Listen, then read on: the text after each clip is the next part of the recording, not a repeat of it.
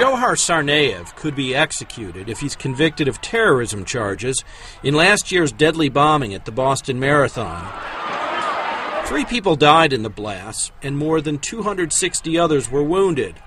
Federal prosecutors are accusing him of betraying the U.S. by carrying out an attack intended to cause maximum carnage.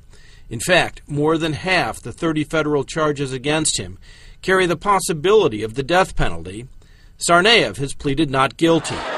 Prosecutors say the 20-year-old and his older brother Tamerlan carried out the attack to retaliate against the U.S. for military action in Muslim countries. The older brother died in a shootout with police during a getaway attempt just days after the attack, while the younger brother was later captured hiding in a boat in a Boston suburb. Ned Barker, Associated Press.